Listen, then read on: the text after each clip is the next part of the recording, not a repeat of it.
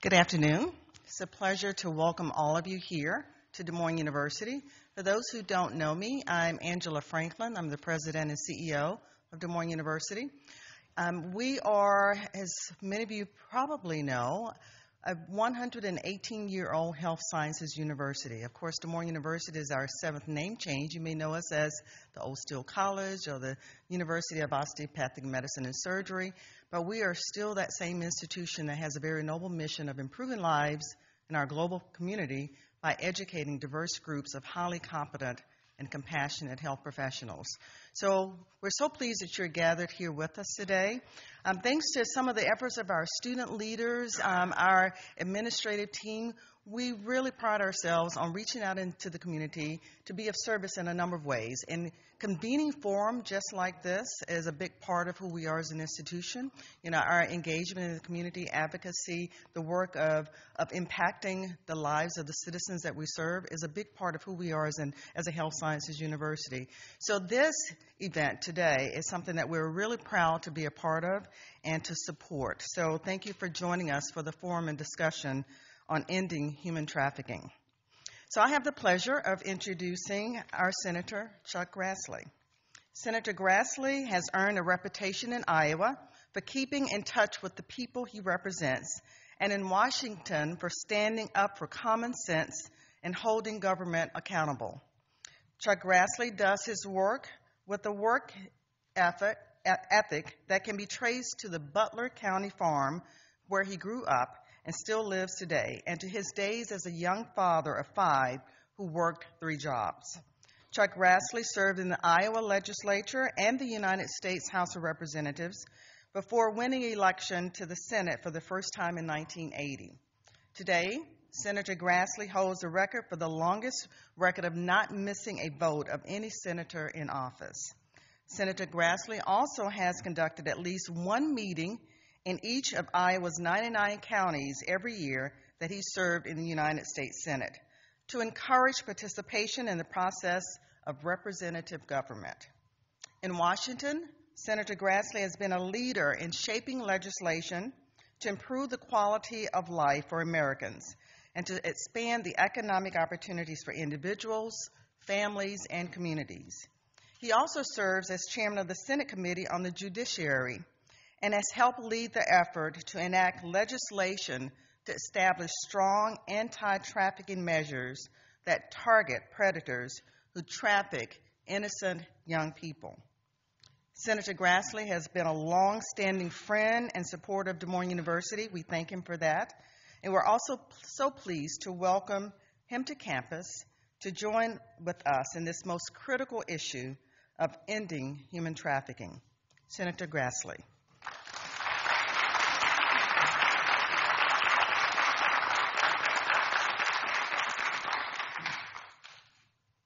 Thank you, President Franklin.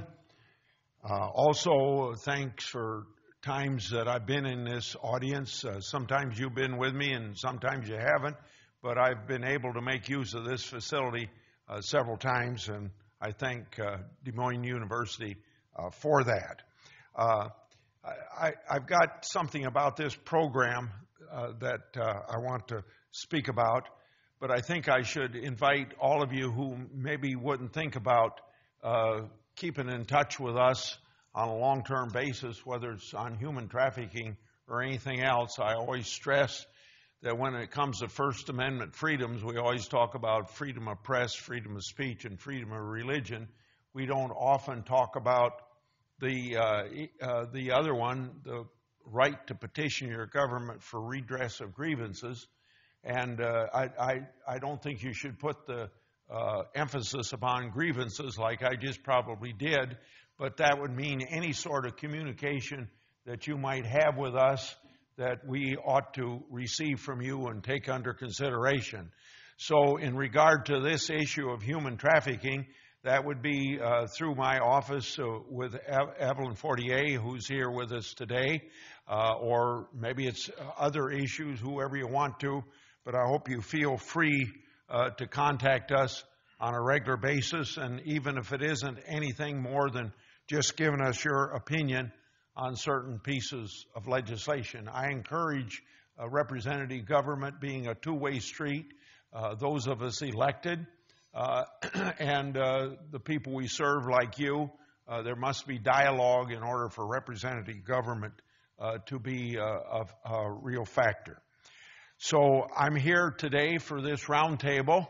I've had the opportunity to have discussions on this very subject with people in Washington, D.C., roundtables there, but it's also necessary to make sure that we bring attention to this issue for Iowa. It's necessary that I hear directly from Iowans on this, and we have an expert panel to bring this discussion out. So I want to welcome all of you to this important forum and a discussion on what we hope would end human trafficking, or at least limit it to a greater extent than now is the massive problem that it is. Many of you are in the front lines in recognizing and responding to human trafficking victims.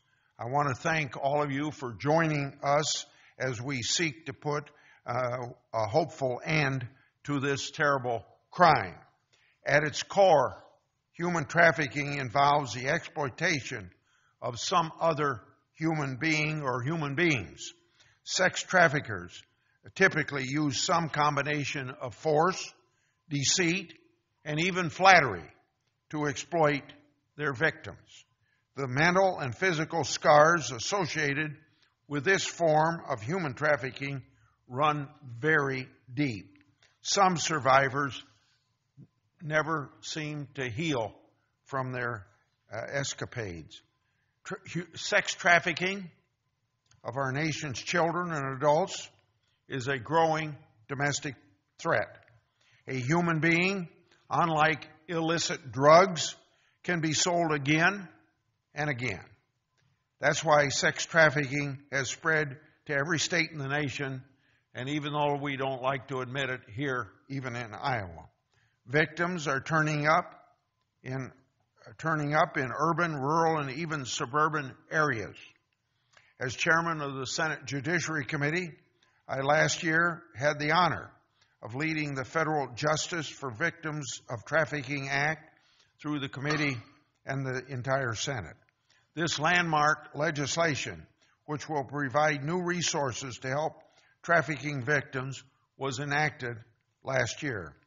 But I want to take this opportunity not only to highlight that legislation, and that legislation will be much discussed here at this meeting, but even beyond that legislation, highlight the work of several Iowa organizations that work tirelessly to ending human trafficking. They're true leaders in this area, and I encourage you all to seek out their information and their assistance, and I think you'll find it to be very, very helpful. One of these nonprofits is Breaking Traffic, which covers the Quad Cities area of Iowa and Illinois. This group was founded by former State Senator Maggie Tinsman, who is here with us today, and I had an opportunity to have a nice discussion with her and even get some ideas on future legislation. So for all of that, I thank her, but most importantly, for the leadership.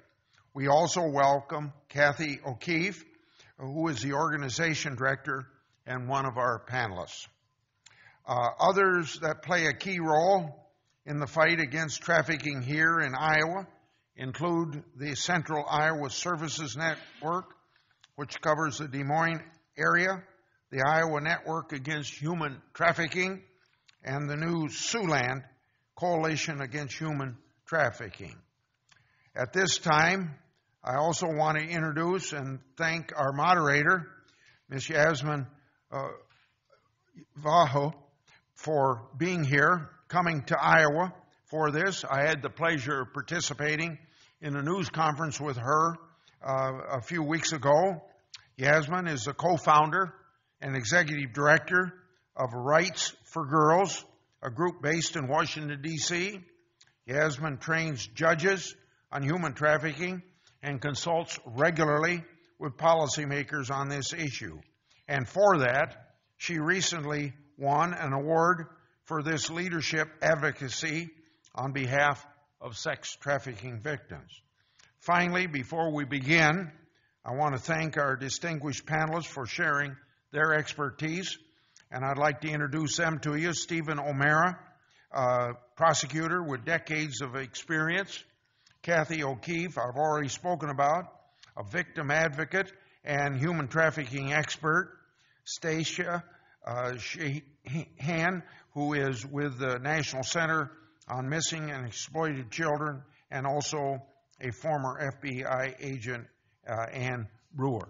So that's the panel, and I look forward to studying the results of this panel discussion and looking forward to sharing that stuff with my colleagues as I know more readily what the issue is here in the state of Iowa. Thank you very much, and I'll let the moderator take over.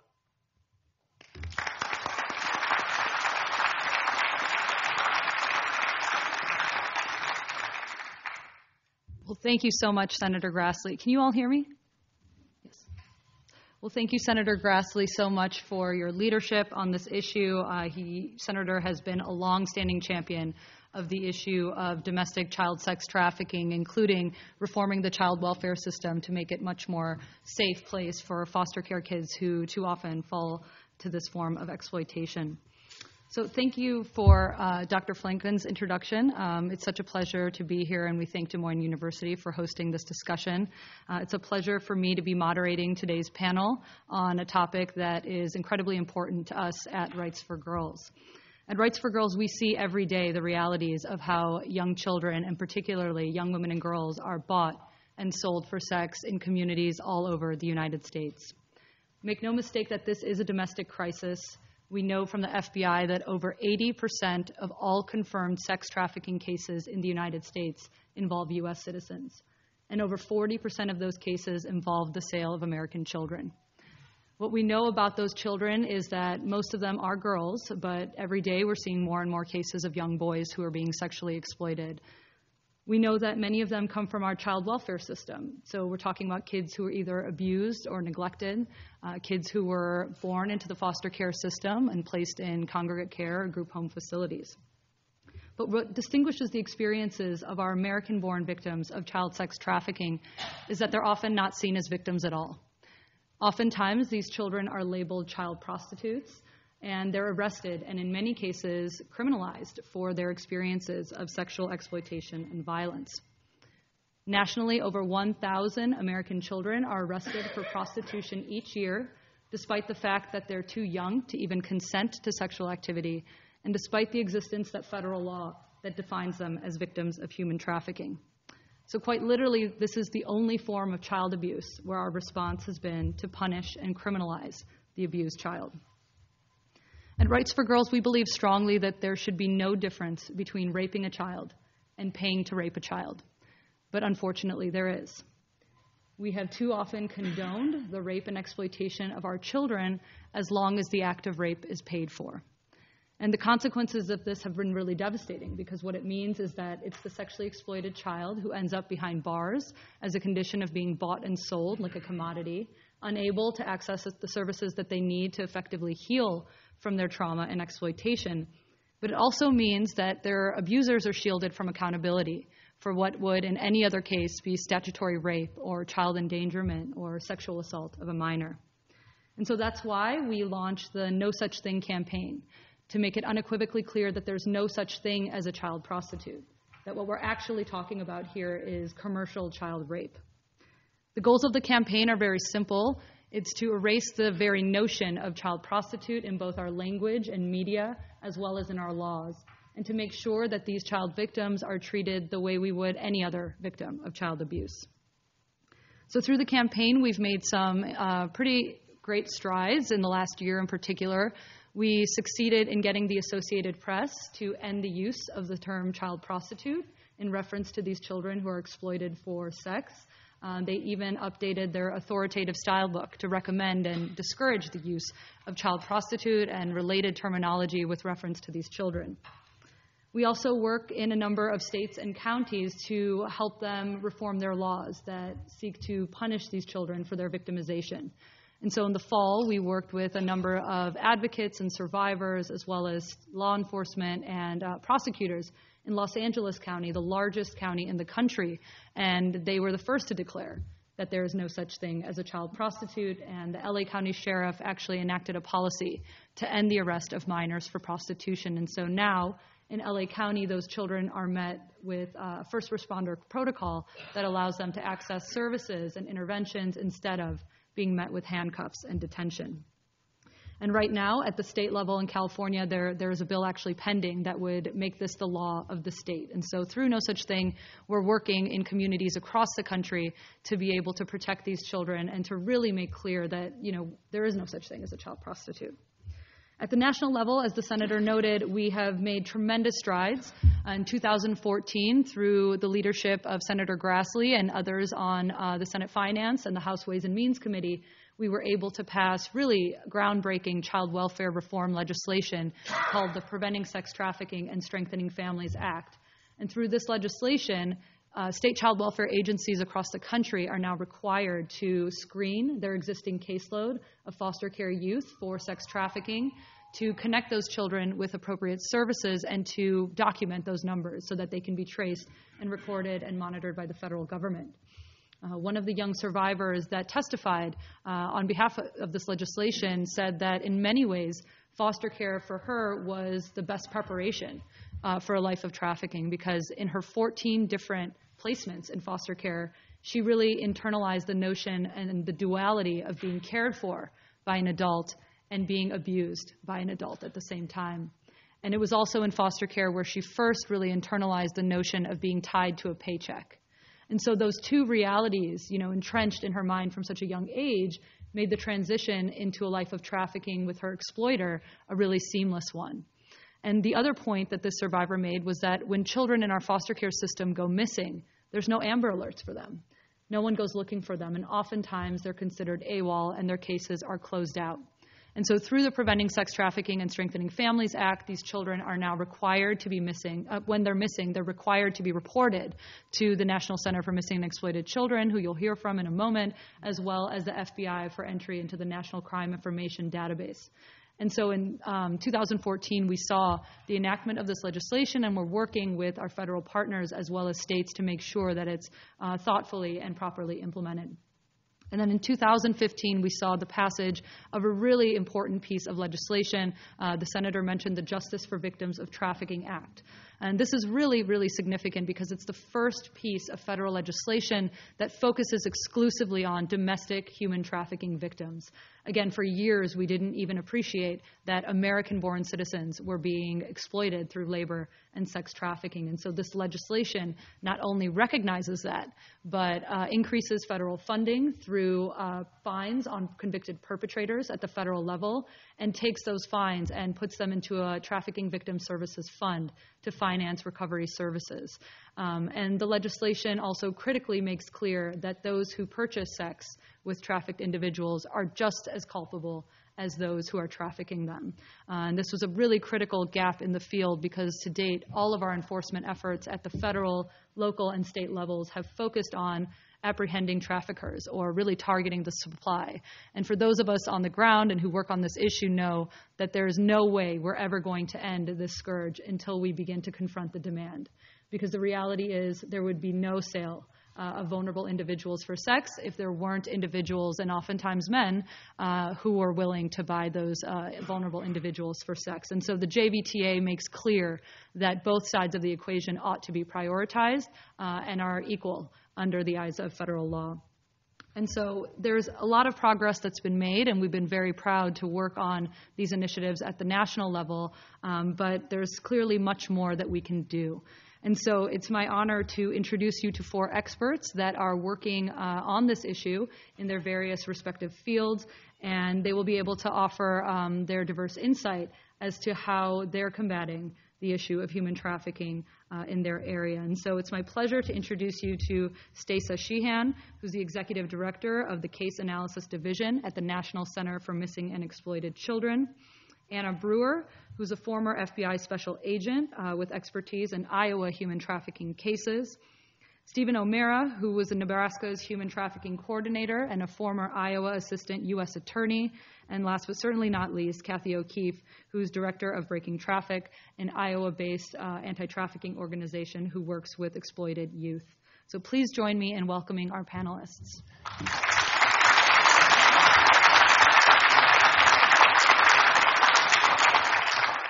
So now I'd just like to give each of our panelists an opportunity to tell you more about their specific area of work before opening it up to audience questions.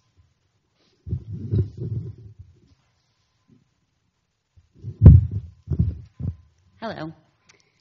My name is Stacey Sheehan, and I'm proud today to be here on behalf of the National Center for Missing and Exploited Children. I thank you for taking time out of your busy days to be here and listen to these presentations and learn more about the issue of child sex trafficking and human trafficking, specifically in Iowa. For those of you who may not know our organization, the National Center for Missing and Exploited Children is a private nonprofit organization that provides resources, services, and technical assistance to families, the public, law enforcement, private industry, electronic service providers, anyone that's joined us in the fight to prevent abductions of children, recover those children that are missing, and to address child sexual exploitation. For the past 31 years, the National Center for Missing and Exploited Children has been working to create a national framework to address missing and exploited children.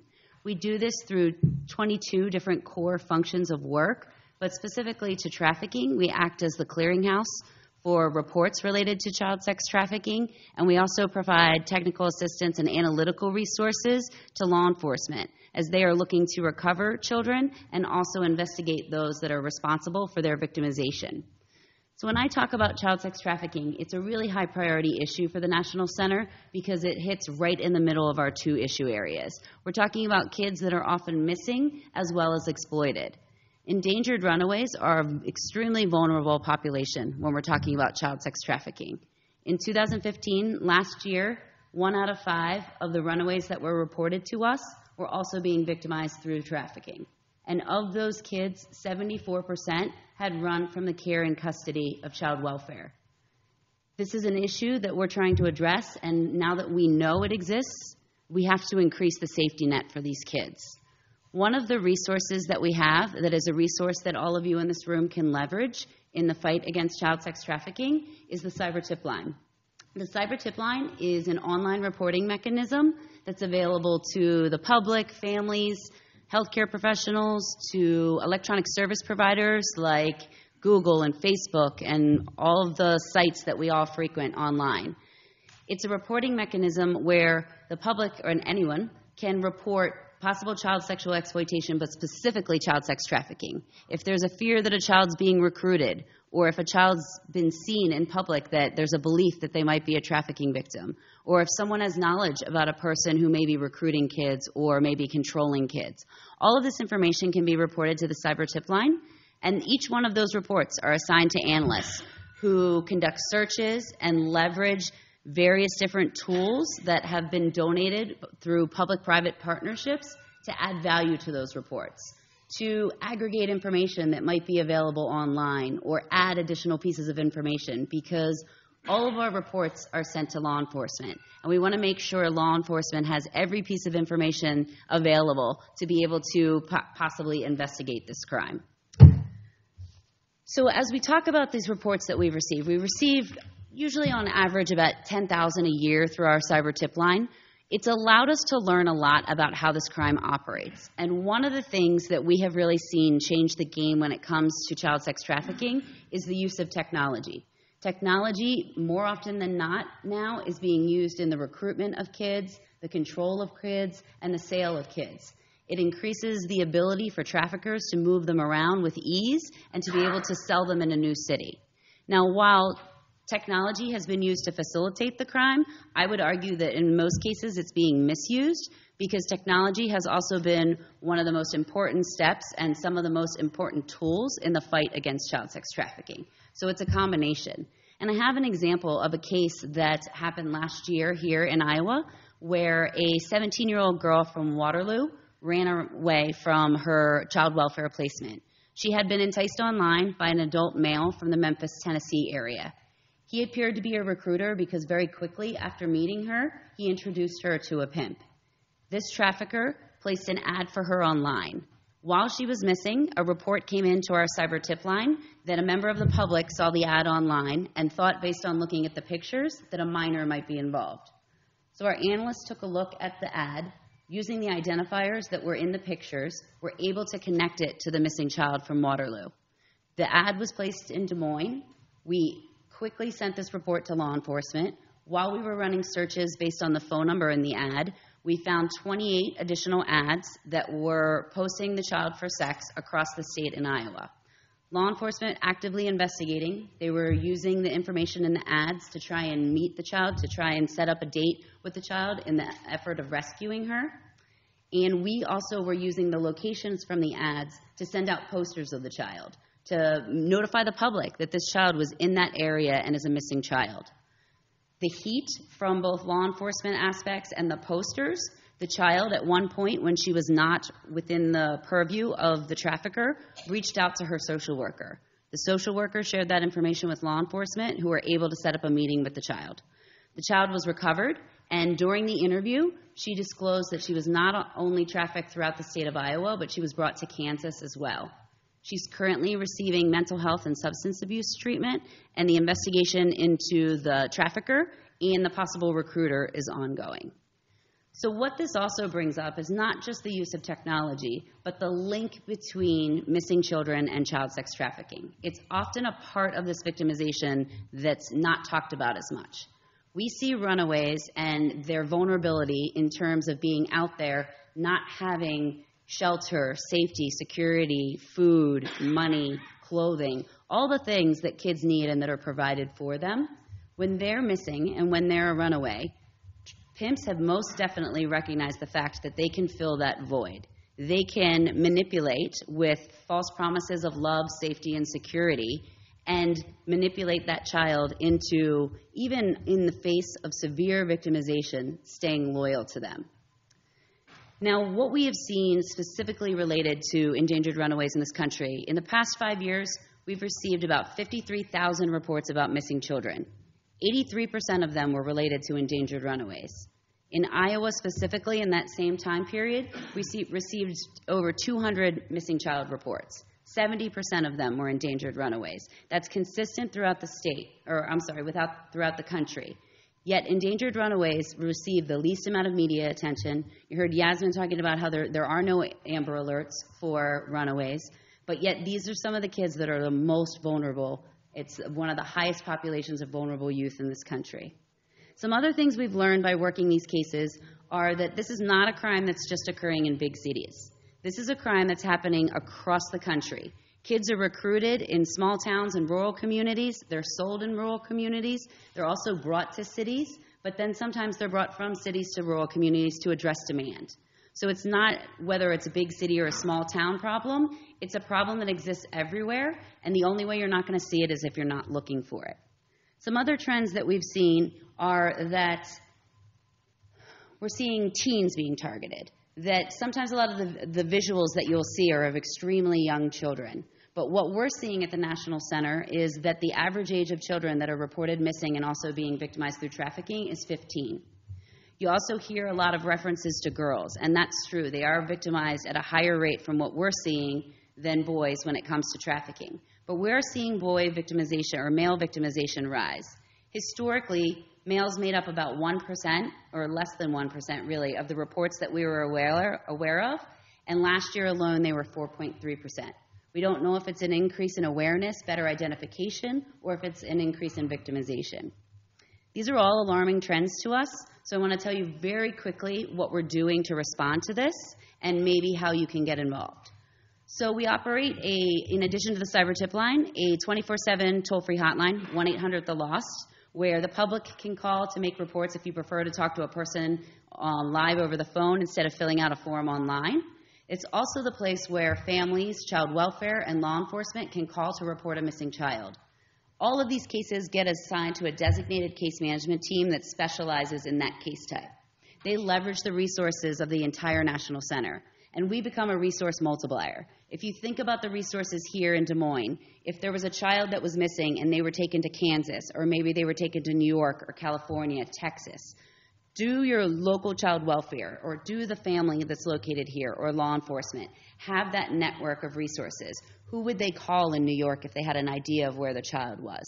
We have a national list of law enforcement agencies and contacts where they've been trained on this crime. They've been trained and have received information about how to interview these victims and how to investigate it from a victim-centered approach. So we're able to leverage that on behalf of the families, child welfare, and law enforcement. In addition to that, we know that recovery is just the first part of this. Locating the child is extremely important, but having services to address their needs is crucial. So we have a family advocacy division that works with everyone involved in the child's case in a multidisciplinary way to do a recovery plan, to have a plan in place before that child's recovered so that the child's specific needs are addressed. Anna's going to talk to you about some indicators and things that you can look for and things that you can recognize to be able to take steps. I encourage you that if you have a suspicion, a gut feeling, or any of that, don't talk yourself out of it. Use the resources of the cyber tip line. Call 1-800-THE-LOST. We take every report seriously. We run searches, and then we send every single one to law enforcement for possible investigation. I thank you for your time coming today. I'm really honored to be part of this group with some amazing presenters who have a lot of tremendous experience. I've been at the National Center for over 17 years now. I can tell you that I have seen a dramatic change in awareness and recognition and identification of these victims, and I just hope we continue along this path. I thank Senator Grassley for holding this event and for being a leader in the area, specifically with recent legislation that's passed that holds everyone accountable for their involvement in this crime. And I look forward to the Q&A section at the end. Thank you.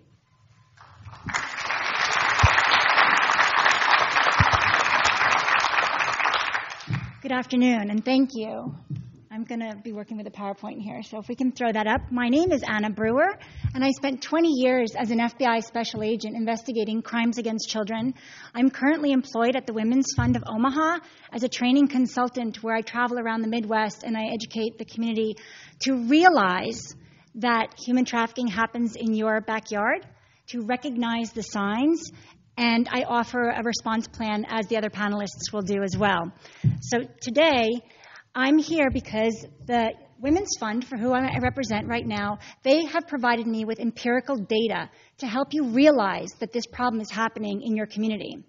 They have partnered with Creighton University data mining scientist Krista Price, who's in the audience today, and Terry Clark, a political scientist, to scrape one website, Backpage. Backpage.com is a place where you can buy a piano, sell your car, and buy a human being. And through their efforts, from January of 2016 to present, the data mining experts at Creighton University have identified 888 unique individuals in the state of Iowa that are for sale on a monthly basis. That does not include Omaha or Council Bluffs, because we are unable to discern if those people are in Omaha or Council Bluffs, Iowa. And you can take a look at the other numbers that I have up on the screen to show that Ames, for example, on average, has 25 human beings for sale.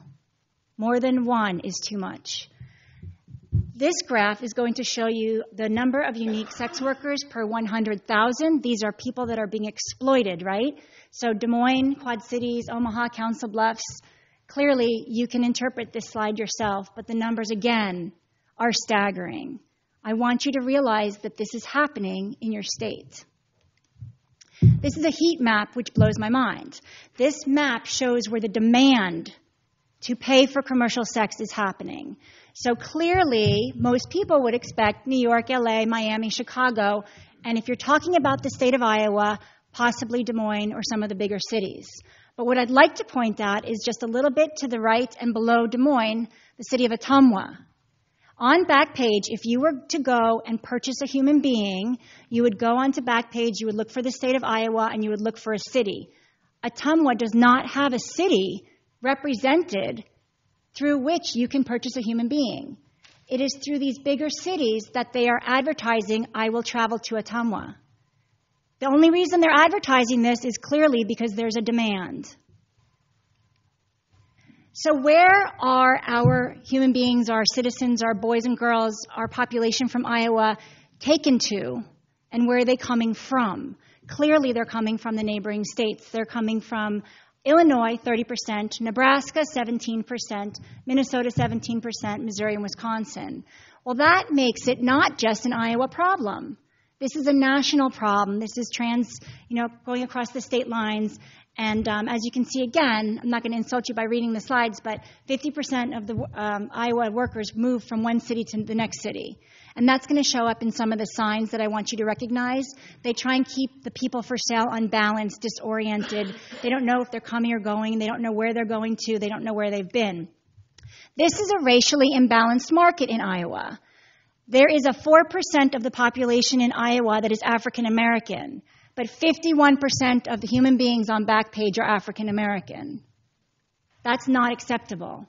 Again, you can see the white, the Hispanic, the Asian demographics. I would argue anecdotally, in my experience as an FBI special agent, that some of the populations, the Hispanic and the Asian population in particular, are underrepresented because they may not be posted online.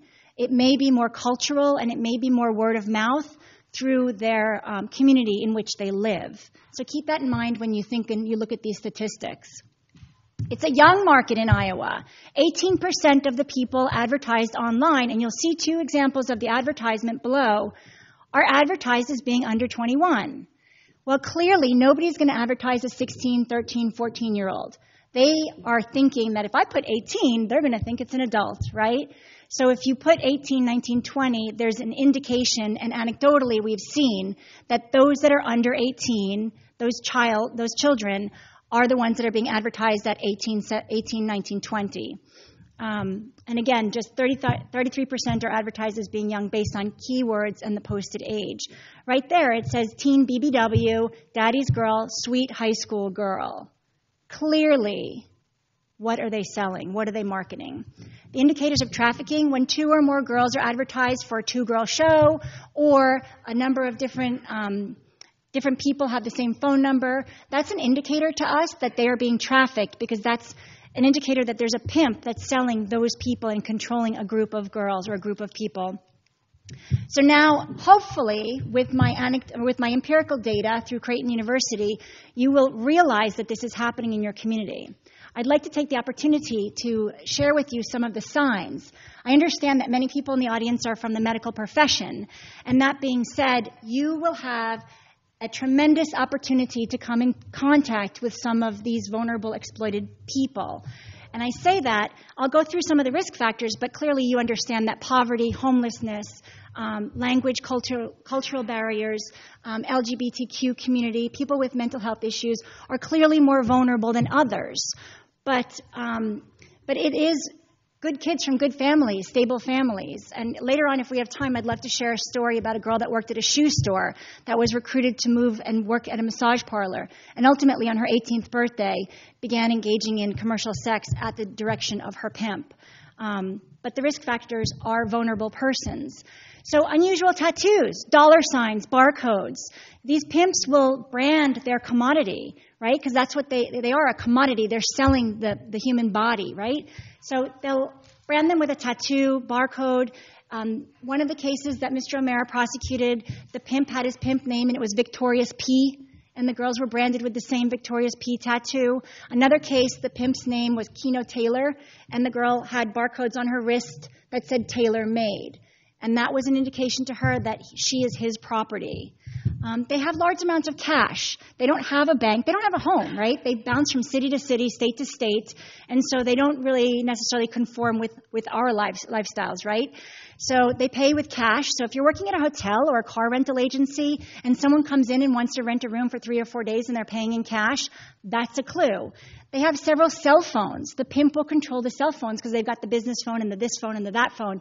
And the girls are allowed to have, or the people are allowed to have their phones when they're working. But other than that, they're not allowed on Facebook to call their mother or father, or not allowed to get on social media to reach out to friends or family. They have no identification, or their identification is being held by someone else. I tell the story that Mr. O'Mara and the task force went to Epley Airfield in Omaha, Nebraska, and we trained the TSA employees there. And when I go on vacation with my husband, as I'm sure you all have gone on vacation and you've gone up in line through TSA, and I go into my purse and I grab my wallet with my ID.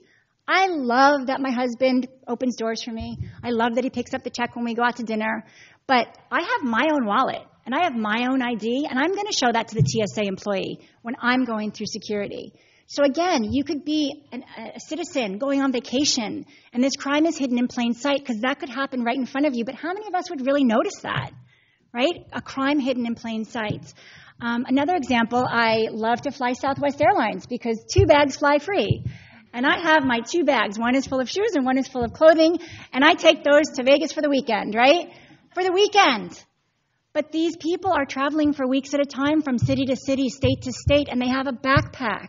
So if you're a law enforcement officer and you come across someone in a vehicle in a car stop and they say, oh, we've been traveling from Chicago here, there, and they've been gone for 10 or 15 days, and they have no luggage, that's a clue.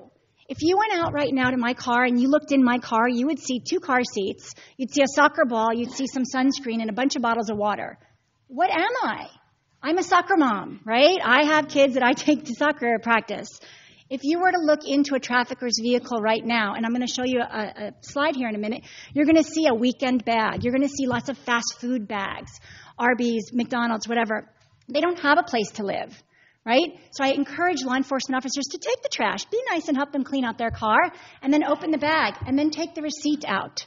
And look at the receipt, and it says Des Moines, Iowa, Arby's, 10 p.m., March 1st. And then the McDonald's bag, March 2nd, Omaha, Nebraska, and so on and so on. And you can start plotting where they have been traveling across the country. They're rarely left alone. They're not allowed to speak for themselves.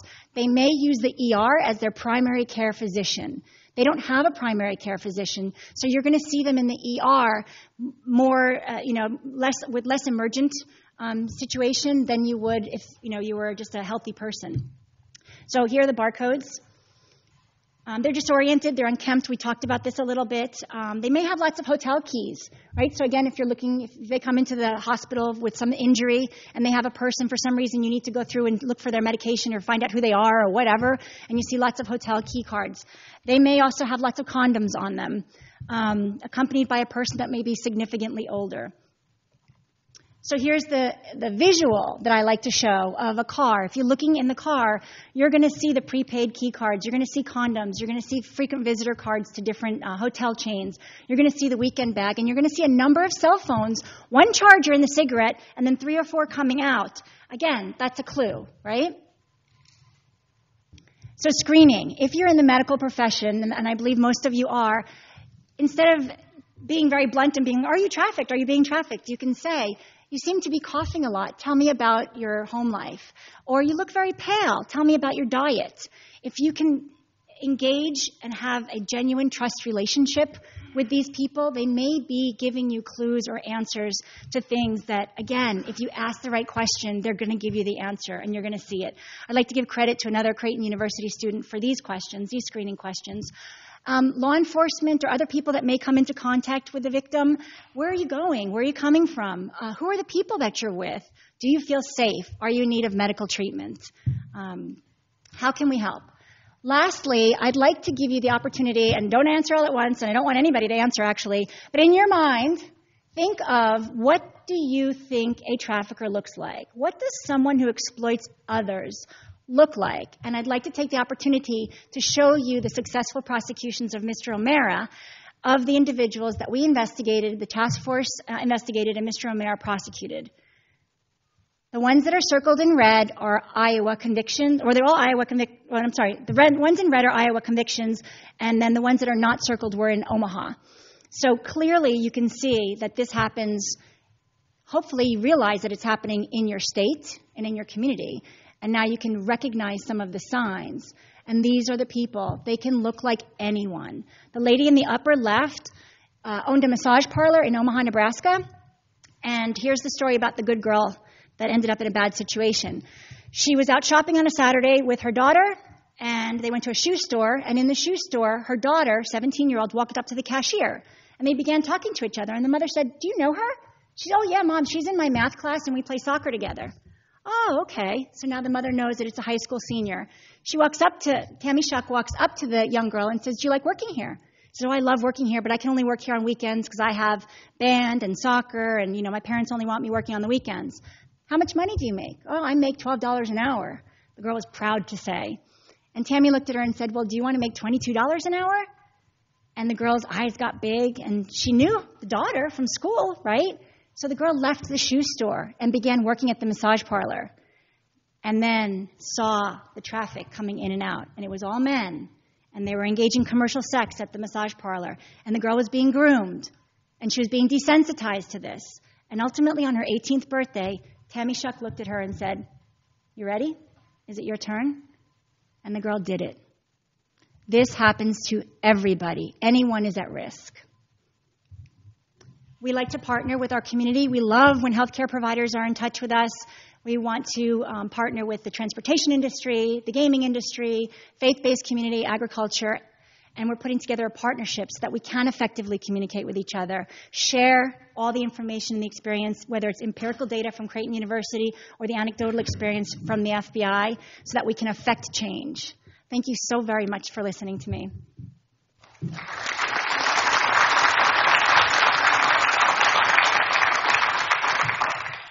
Kim, we're going to, in the interest of time, I have a short PowerPoint also, but we're going to skip that, and I'm just going to give you 5 points here, and then we'll move on because Kathy has important things to say. Stephen Patrick O'Mara, most of my work actually has been in Iowa. For about 43 years, I've been doing this type of work or allied type of prosecutions. I'm not an expert, but I am experienced. Okay. So the 5 points I want, oh, by the way, Anna Brewer is the founder of the Omaha Child Exploitation Task Force, so I appreciate the kind things she said about me, but the reality is there were a core group of 5 of us that together really made that task force work. And that's one of my messages. You have to have a standing, proactive task force if you want to make a dent in this stuff. Okay, so first point, tip of the iceberg. This is the conclusion of the Urban Institute report in 2014. We've had that pretty much confirmed to us now in Omaha. I thought we were pretty hot stuff and doing really good things when in a 5-year period from January of 2010 to January of 2015, we rescued and assisted an estimated 200 primary victims, ranging in age from 12 to 40 years of age, and also had secondary victims as young as 9 weeks old. So this is what we're talking about. But 200 victims seemed to us like quite a few people for this type of case in Omaha, Nebraska in a 5-year period. Relying on the information from the Creighton University Data Science Group that I have come to place a lot of confidence in, roughly in the period from November 15th of 2015 to roughly June 6th of 2016, they say a 6-month period, I say a 7-month period because I'm conservative on these numbers. If you identify the number of unique individuals who were engaged in prostitution at that time in roughly a 3-county area, 2 counties in Nebraska and Pottawatomie County, that's Council Bluffs in Iowa, and you apply a 53% likelihood to those numbers, you could argue that during that 6 to 7 month period, there could be as many as 1,080 victims. We're not even getting the tip of the iceberg. Second point that I want to talk about has to do with this is all over the state of Iowa, and there are some numbers now that you've seen that apply to adults and minors. But let's talk about 4 situations really quickly that deal with minors.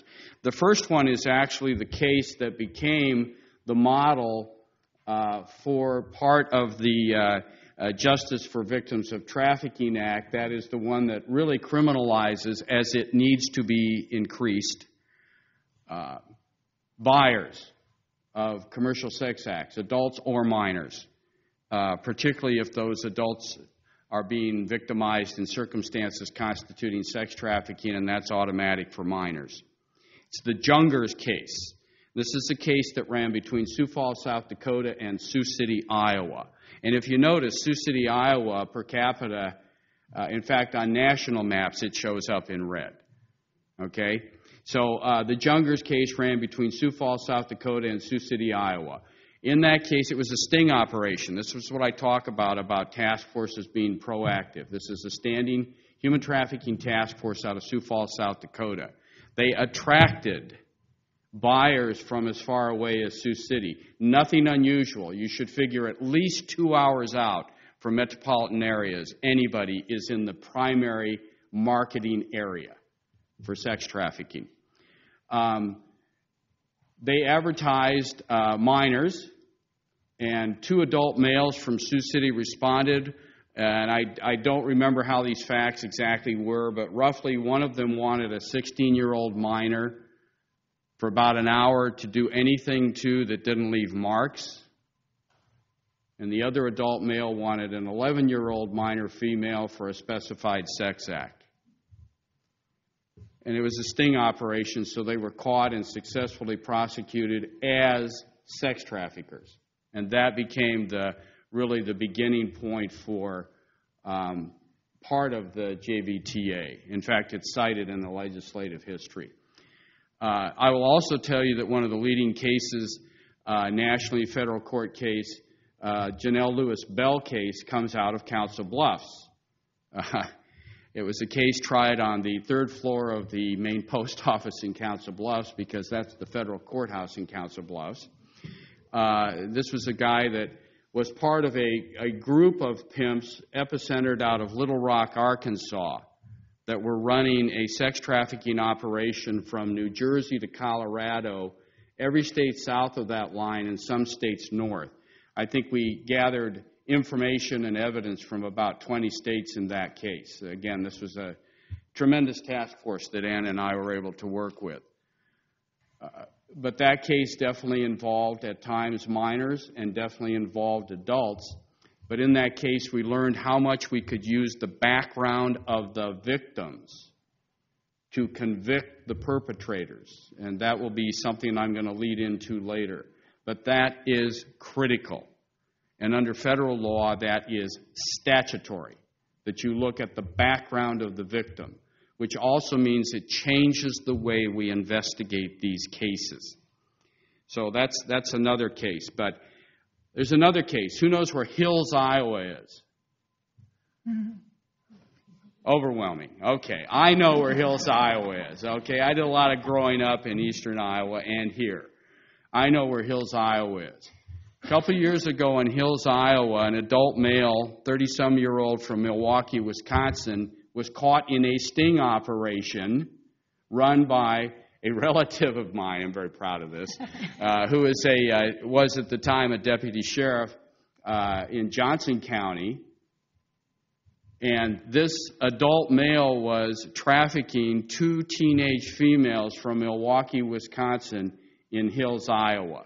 So those of you who know Hills, Iowa, how large is it population-wise? It's not even that big.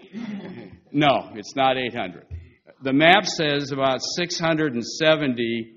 If it's over 550, I'd be surprised. But let's give them the benefit of the doubt and say it's 600 people.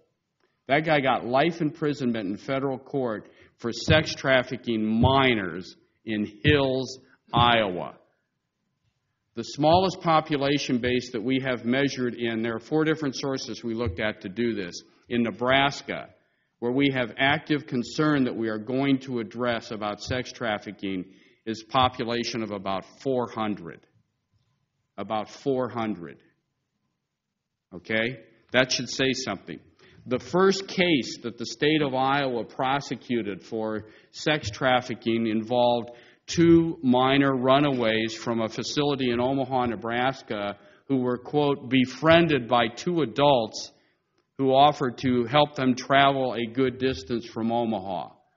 They didn't get an hour down the interstate headed east when they were told flat out, basically, now we own you and you are going to have to be prostitutes. They were taken to Denison, Iowa. Who knows Denison, Iowa? Oh, well, a lot more people. It's the home of Donna Reed. What do you want? Okay? All right. So Denison, Iowa. Population about 6,700 people. From there, one of those girls was being taken to Washington, D.C., which would be like going into a black hole. She would not be seen again. And at that point, they were rescued by a good effort by the Iowa DCI. But Denison, Iowa, and actually Denison is something we are familiar with from our work with the task force in Omaha and Council Bluffs.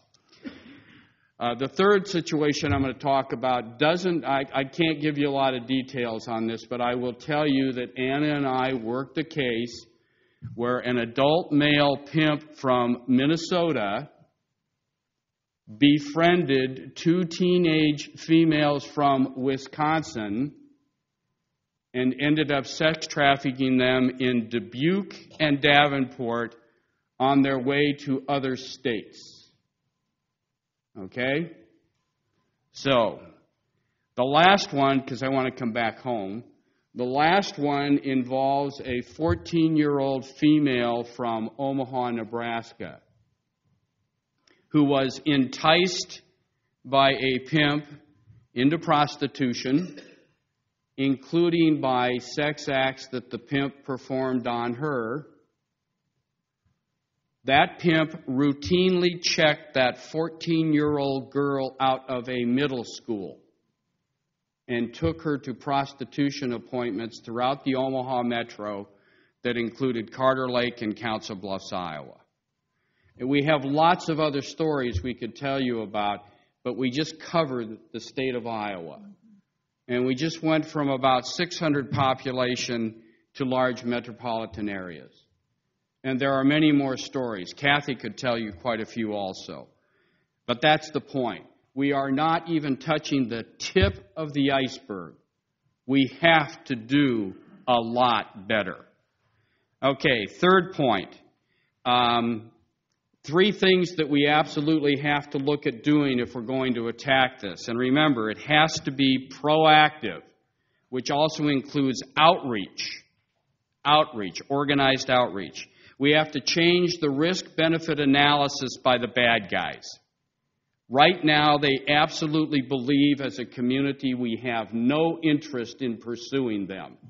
In the Urban Institute report, they found that 21% of the pimps that they interviewed had switched from drug trafficking to trafficking of human beings because there was just as good, if not better, money and no perceived risk compared to drug trafficking. But this is also the anecdotal experience we have through the Omaha Task Force. When Janelle Lewis Bell was convicted in federal court, he absolutely was shocked. He never believed anybody would do anything to him. We also then, so risk-benefit analysis. The second thing is demand reduction. This is just good economics. And actually, I have a slide in red, and I didn't go to the University of Nebraska, but I do have one slide in red, and that's this one. And it says, no buyers, no trafficking, period. No buyers, no trafficking. So we absolutely have to make a dent in what is a growing business. And it relates to so many other things. For example, pornography.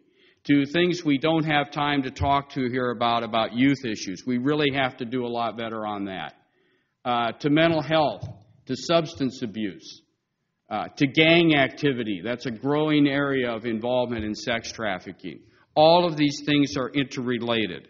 But we absolutely have to reduce demand. Partly probably through enhanced penalties, but also through things like drug schools or some other treatment like that for Johns. And we don't use the word Johns in Nebraska because the chief of the criminal bureau's name is John. We say buyers, okay? All right. The third thing we have to do is supply reduction. Now, that may sound pretty strange talking about this, but this is a stark reality. We experienced, and there's plenty of literature to back this up, that there are identifiable categorical vulnerabilities of victims that make it far more likely than the general population that other than a clear kidnapping case, they will end up being victims in sex trafficking. This is adult or minor. But particularly with regard to children, we have things, foster care has already been mentioned, any sort of institutional placement. By the way, that's probably also true for adults. But there are a number of things. Children at risk that we can and need to do much more about. Children missing from care, particularly on a recidivist basis. All of this has to be worked on. But mental health, substance abuse, other activities that we could list, we can identify the vulnerabilities that really have to be worked on. In some ways, it's almost a public health analysis. It really is. But we have to work on those things if we want to seriously attack human trafficking. So risk-benefit analysis, demand reduction, and supply reduction, particularly dealing with victim vulnerabilities. I don't have time to go. We have a 70-page plan in Nebraska on what we're trying to do. Ann is part of this, and it's the Nebraska Human Trafficking Task Force. But I am going to list a couple things that we have found to be really critical. Integrated advocacy. The availability of an advocate to a victim from as close as possible of first contact with that victim, including sting operations, up to and continuing through the course of involvement, of intervention, which basically can be the rest of your life, as Senator Grassley noted, for some of these victims.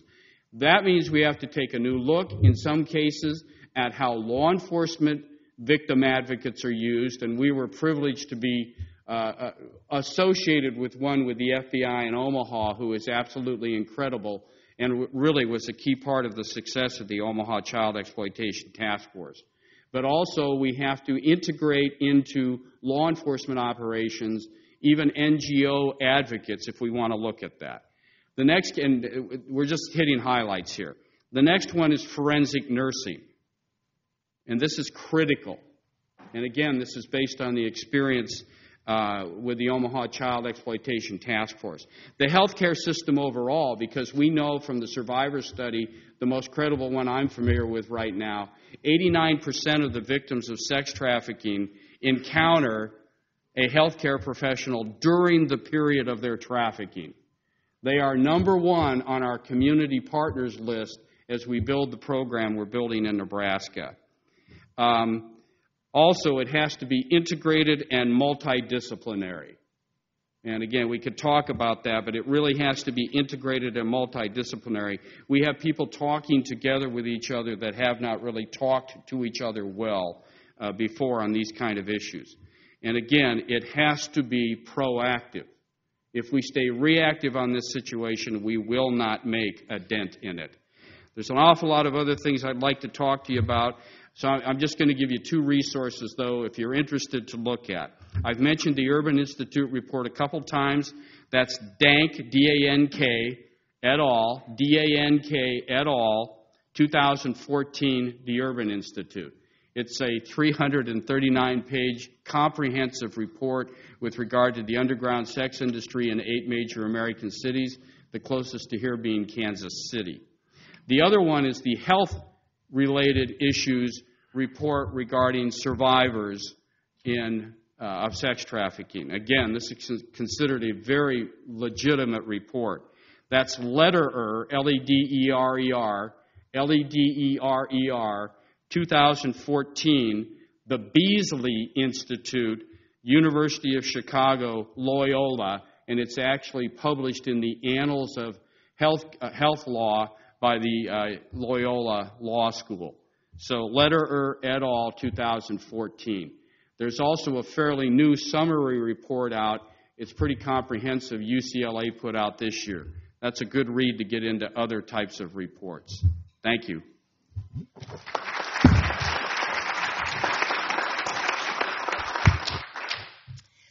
I've known Stephen for quite a while, and as has Anna, and I think she'll agree with me that for Stephen that actually was brief.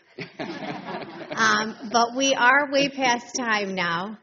I should have known the fifth chair was not the spot to sit in. So just really quickly, I just want you all to know, as was mentioned by Senator Grassley, Senator Tinsman is here in the office. She founded Breaking Traffic, which we were our own nonprofit. We recently merged with Family Resources in the Quad Cities. So we are now an anti-human trafficking program of Family Resources. Something really wonderful to come out of that merger is that we are now expanding to provide comprehensive services to survivors of all forms of human trafficking. So not just sex trafficking, but labor trafficking as well. The needs of these survivors are vast and varied. Family Resources has over 20 programs, so I'm proud to say that between our program, Breaking Traffic, and the other programs there, we are able to provide counseling and therapy to survivors of human trafficking, legal advocacy, medical advocacy, economic advocacy, shelter, both emergency and long-term, child care, help with finding employment, just about anything that a survivor of human trafficking would need. Another one of our programs I'd like to quickly point out, really talking about not only a direct service, but also from the prevention side, is that we have developed an awareness program for middle school and high school students called Any Kid, Anywhere.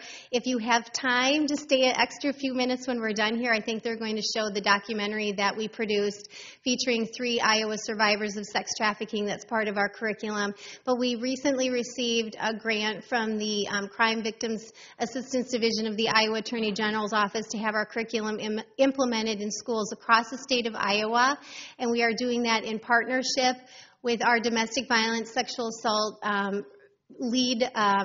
regional leads, as well as the Iowa State Sheriffs and Deputies Association. So when we are in our schools in the Quad Cities, which we have been for about 4 years now, we always partner with law enforcement to go in and talk to the students. They typically cover this internet safety part of our curriculum. It has nothing to do with sex ed. Everyone always asks that. It's about human trafficking, why it pertains to kids their age.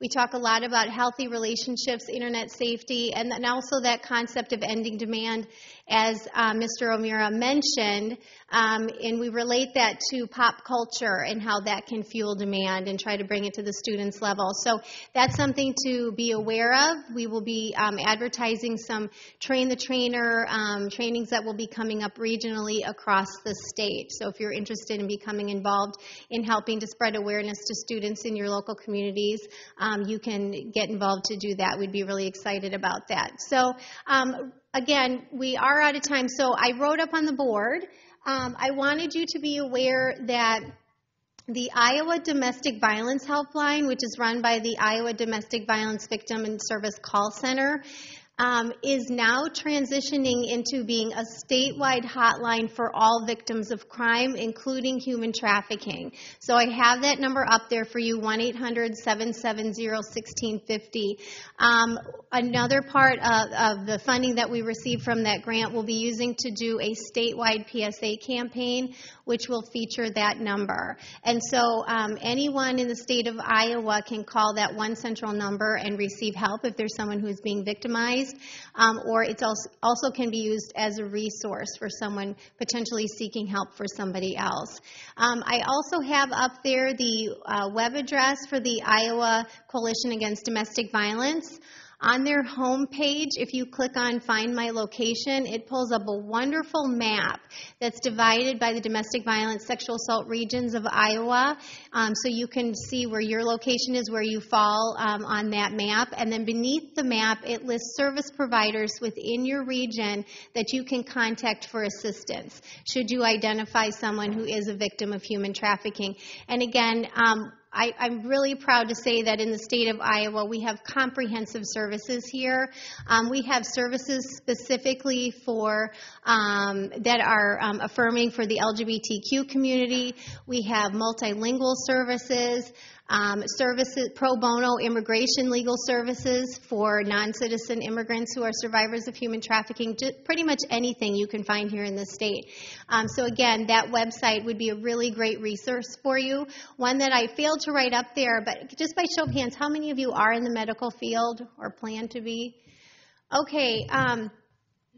Massachusetts General Hospital published a guidebook for medical professionals. It's really great for anybody. I encourage you, just Google it and look it up online. If you Google Massachusetts General Hospital Human Trafficking Guidebook, you'll be able to find a link to a PDF of the guidebook so that you can download it. It's wonderful. It talks all about various physical and mental health issues, indicators. It talks about safety planning, case management for your patients. It's really great, so I encourage you to look that up as well. And if you want to get in touch with Breaking Traffic, I do have cards available for anyone after who is interested. But again, you can Google us too and find us as well. So thank you for your attention today. I was brief. So I just want to thank our panelists again. I think we're going to be able to stay a little bit later, we had discussed, and take some audience questions. But I wanted to quickly recap because I think our panelists made some really excellent points, some of which centered around, the importance of confronting demand and how demand is really fueling the sex trade in vulnerable individuals. We talked about risk factors, both foster care involvement as well as runaways, which, as we tell our judges in our judicial trainings, begs the question, what are these kids running from? Oftentimes abuse or sexual violence in the home. We talked about the influence of Backpage and other forms of technology that are facilitating the exploitation of youth, but also using technology as a form of rescuing and identifying children. Someone raised the point around racial disparities, not only in terms of who is disproportionately being exploited and victimized, but I would also say examining racial disparities in terms of who is perpetuating the harm, typically on the demand side. And then we mentioned pornography as well as the importance of fostering what we would call healthy masculinity in our young men and boys that, again, contribute to the demand. So I had some questions prepared, but I think in the interest of time, we're going to turn it to our audience members. So if folks have any questions for our panelists, we have people with mics, right? So you can just find somebody with a mic and feel free to ask some questions.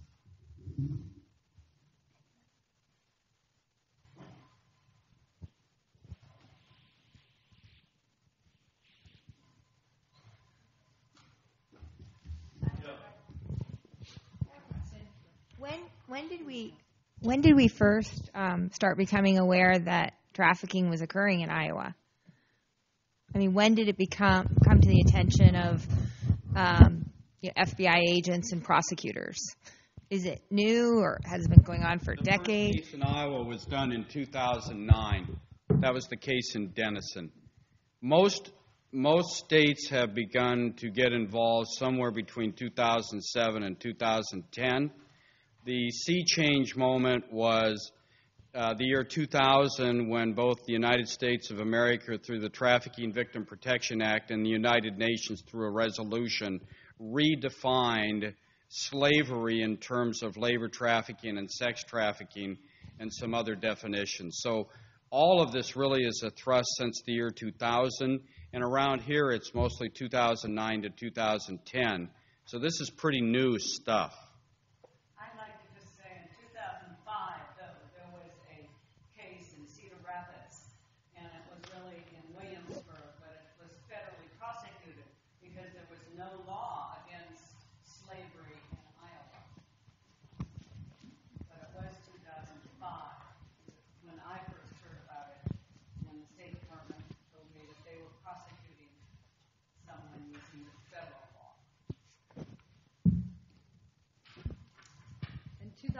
Was actually the first time at the federal level that the seminal piece of federal anti-trafficking legislation, the Trafficking Victims Protection Act, first recognized that domestic trafficking was occurring in terms of Americans being exploited for sex and labor.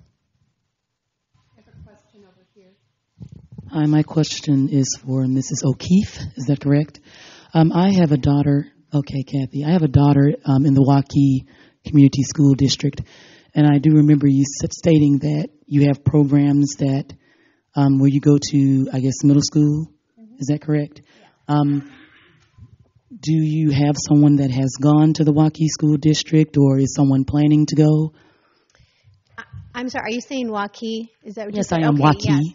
Yeah, so our goal with this new initiative is we're taking a train-the-trainer approach. And we'll be working, like I said, we're starting with our domestic violence sexual assault providers in each region and the sheriff's offices in each region, as well as any other community partners interested. And we're training them on how to then conduct these presentations in schools.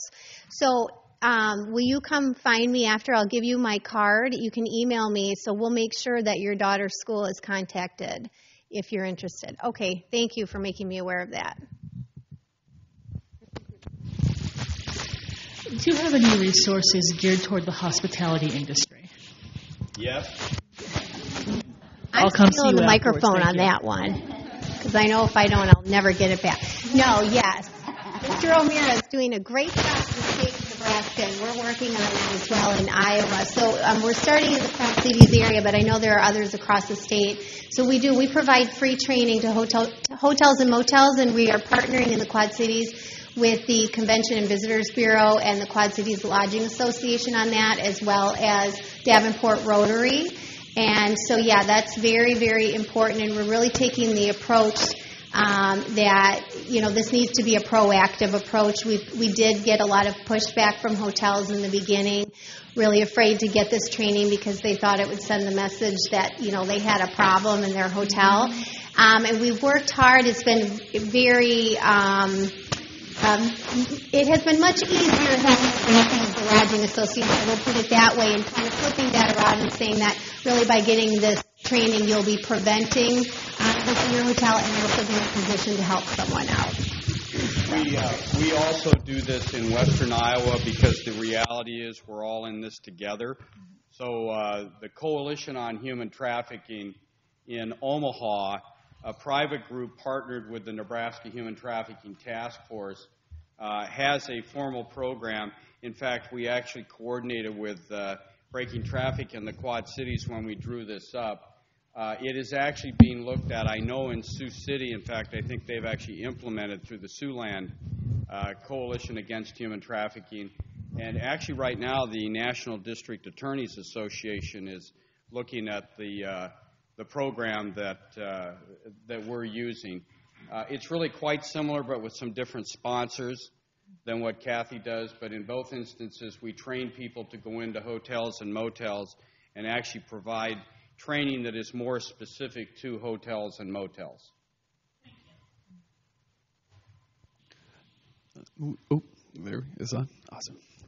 So, briefly in the healthcare setting, what are some things that might raise your index of suspicion as far as, I know you said their sex trafficking victims are generally going to emergency medicine places.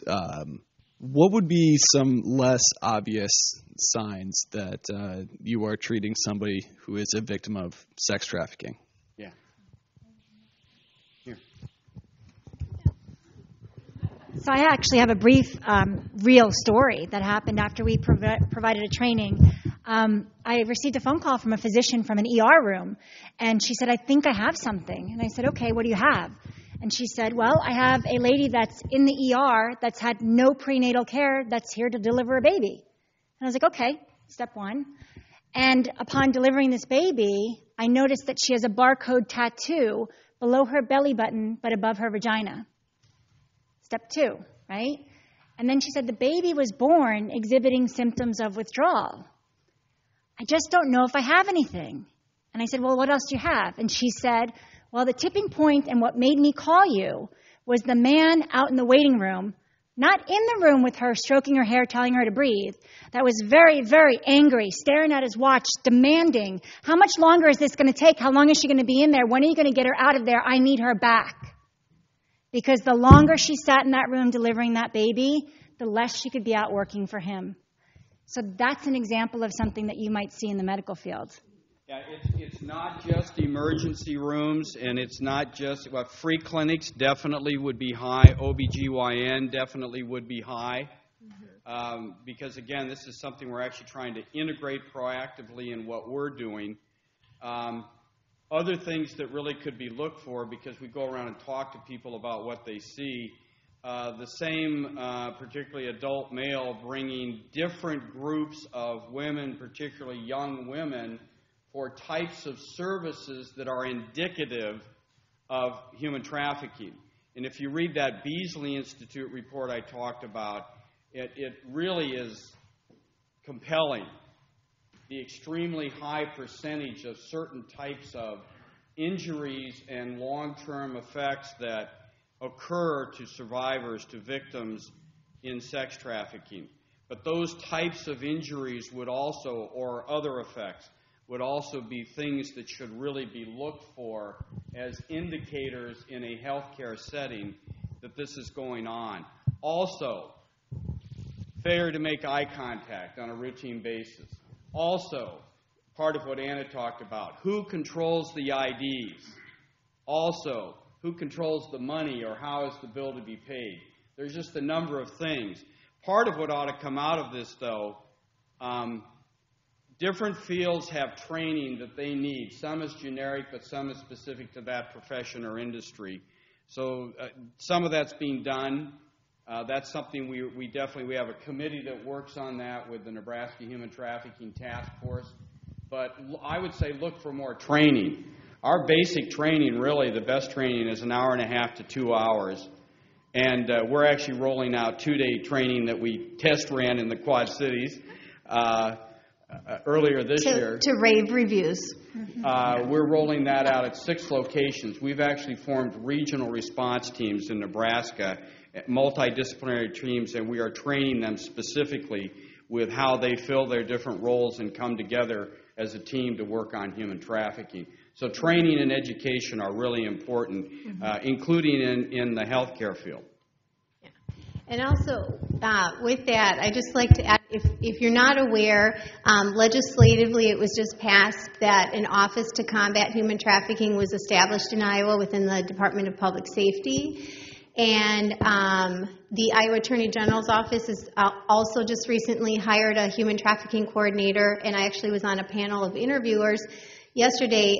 We are looking to hire someone to conduct, that would work for the Iowa Law Enforcement Academy to conduct trainings across the state on human trafficking. They would be most specifically for law enforcement, but also can be opened up to other systems as well. So just to make you aware of that.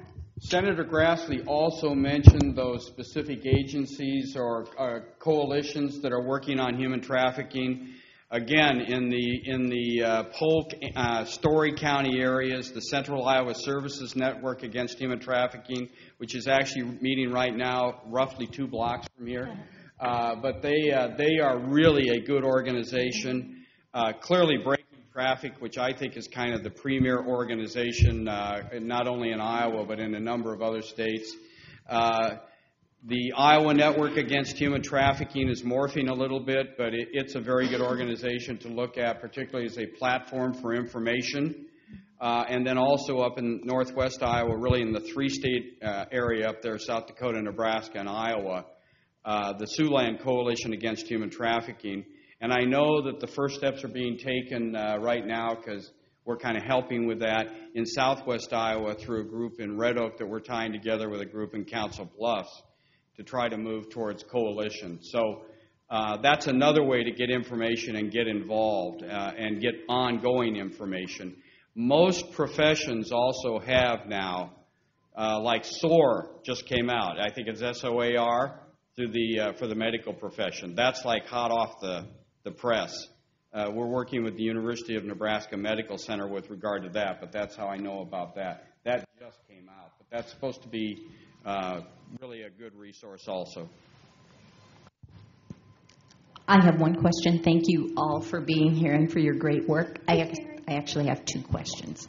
At what point might we think about human trafficking being called a public health crisis or an education crisis, more in the ilk of domestic violence to get the movement going? And the second question I have is, Iowa is increasingly placing kids in foster care. And this is probably one of the fastest vehicles to get children into the trafficking system. What can we do as nonprofits or other community members to stop that pipeline? I'd like to address that. To your second question, Terry, we need to start putting more of our resources into building healthy families. Another one of Family Resources' new programs is called Total Child. I don't know if any of you are familiar with that, but it begins working with families with children that are, I think, 0 to 5. But then they stay with that family until that child reaches age 18, continually wrapping services around the child and around the family to ensure that those kids don't end up in foster care. So, of course, these are at-risk families to begin with. But in my opinion, it starts there. We have to start building stronger families. We do see a lot of family-controlled trafficking, as I know you're aware. And so it's inevitable that sometimes the foster care system is necessary. But again, I think that we could do a better job with maybe providing additional training for therapeutic foster homes so that kids aren't always placed in group care facilities, which, again, sometimes those are most appropriate. But we have a long way to go. But I think as a society in general across our nation, we have to start putting more services into our kids at a younger age and providing services to our families. To your first question, I think the first step in starting to recognize human trafficking, and particularly sex trafficking, as a public health crisis is to first recognize prostitution and sexual exploitation as a form of gender-based violence or violence against women. That's something that has really been a gap in the anti-violence movement. It's something that we're consistently struggling for recognition of at the federal level. But I think until we as a society face the reality that prostitution and sex trafficking are inextricably linked, and addressing everything that comes with that, right? The demand, the culture, hypersexualization of younger and younger girls, right? Recognizing the female body as property, and addressing healthy masculinity and fostering what, manhood looks like, and a form of manhood that doesn't denigrate women and girls or vulnerable individuals, I think is really the first step. Just like you said, the domestic violence movement is a great analogy, and they've done really excellent work to make it, not a family or private issue, but really a public health issue. And I think that there's much to be learned from that movement. To your second point, at least from the national perspective, because that's my area of expertise, there is legislation pending right now that passed through the House. It's pending in the Senate, called the Family First Prevention Services Act. This is, again, it would be sweeping child welfare reform in the sense that it would make Title IV dollars under the Social Security Act much more flexible towards prevention services. So it would allow much more flexibility in the ways in which those dollars would be used, so that right now those dollars are available to states once the child is in foster care. Right. So that legislation would allow dollars to be used towards prevention services, towards keeping that child in the home and providing family counseling so that we can avoid foster care placement when that's a possibility. So I would say really supporting that legislation, particularly in the Senate, reaching out to your senators. I know Senator Grassley has worked on child welfare. There's a number of folks working on it now, mainly Senators Hatch and Senators Wyden. But I would really encourage support of that legislation. Overall, too, mental health, substance abuse, and pornography are really big issues with regard to victimization in particularly sex trafficking, of human trafficking. If they don't get more attention, it's going to be very difficult to limit, along with the youth and family issues, but these often tie in. It's really going to be difficult to limit victimization, the supply side of this equation. I think this will be our last question. Yeah. Okay, so my question is on trafficking for large annual events. If we know that these annual events are happening same time pretty much every year, I'm sure there's teams of law enforcement that are monitoring Backpage and different sites like that.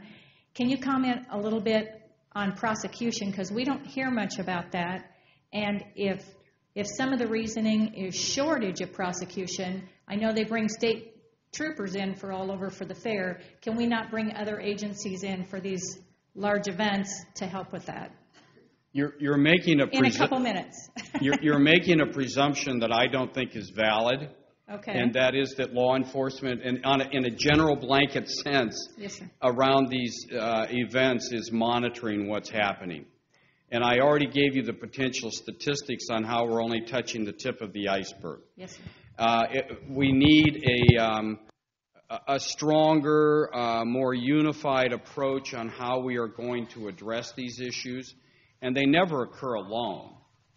There's almost always drugs and other crime, particularly violence, that are associated with this. But you also have to remember when you say a big event, where are you talking about? You're talking about in Des Moines with the first round of the NCAA men's basketball tournament? Yes, definitely. I think Mike Furjak said a 40% increase in what could constitute sex trafficking in that period of time. We know from the good work of Krista and Terry at Creighton that it's surrounding the College World Series that the impact may be greater in Omaha with regard to sex trafficking than the NBA Finals or the National Hockey League playoffs, the Stanley Cup Series. So yes, we have to do more. We are, even where there is a standing task force. My personal opinion, and then everybody else that is now shuddering in Nebraska that I'm speaking will appreciate me saying this is my personal opinion. We are definitely not doing enough. But if you're talking about Sidney, Iowa, okay, who knows where Sidney, Iowa is? Thank you. The Sidney Rodeo certainly has its proportionate spike, and it probably involves sex trafficking. So we just have to have a different approach, and a lot of this has to do with education and training. I know of a county attorney who recently said that there is no sex trafficking in Nebraska, and the guys that are working on that are doing this to get jobs. Okay? So there's a lot of work to be done out there for education and training, but also we need force multipliers. We need other things, so we need to come together again and see how we're going to address these issues in advance. That's the purpose of a standing, proactive task force to do that. But multidisciplinary, not just law enforcement, that won't work.